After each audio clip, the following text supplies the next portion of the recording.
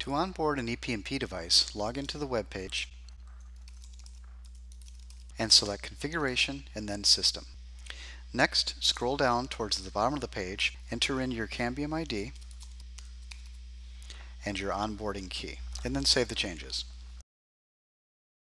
The device will now contact cnMaestro using the Cambium ID and the onboarding key provided, and will shortly show up in the onboarding queue. To get to the onboarding page, start at the home page and select Onboard Devices. Next, select the Onboarding tab. This will display a list of all devices that need to be onboarded, as well as those that have been recently onboarded. During the onboarding process, you can configure certain properties of the device, as well as select a default template and firmware version to apply to the device. When you're ready to onboard the device, select the check mark and the selected device will automatically be updated and brought under management.